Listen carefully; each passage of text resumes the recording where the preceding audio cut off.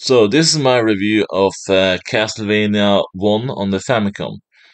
In terms of the normal difficulty, it's not really that different from the North American release, or again, I can't really review European ones because I don't own a Nintendo. But in terms of the anniversary collection, but it does have one thing that the overseas version didn't have. That is the easy setting. Basically, this makes the game very much easier.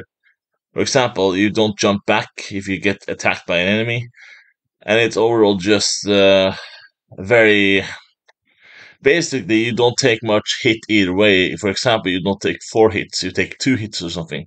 So this makes the game very easy for people who are used to the frustration. This is actually very good if you don't want the frustration aspect, so you can actually beat this game very easily. I only think I lost once, but that was because I kind of got unlucky with the timer and I kind of screwed up. But yeah, I kind of a little ashamed that I lost there, but because the bet hardcore player wouldn't do that. But but yeah, that's I think that was like the only place I actually lost was against Death or Grim Reaper, basically. Yeah, on easy mode. But yeah, but basically, this is a very much less frustrating than a normal setting. So yeah, it's very interesting to check out if you want to try it out. But I guess the same rating would really be for the I don't know what was it, 10 out of 10, I think.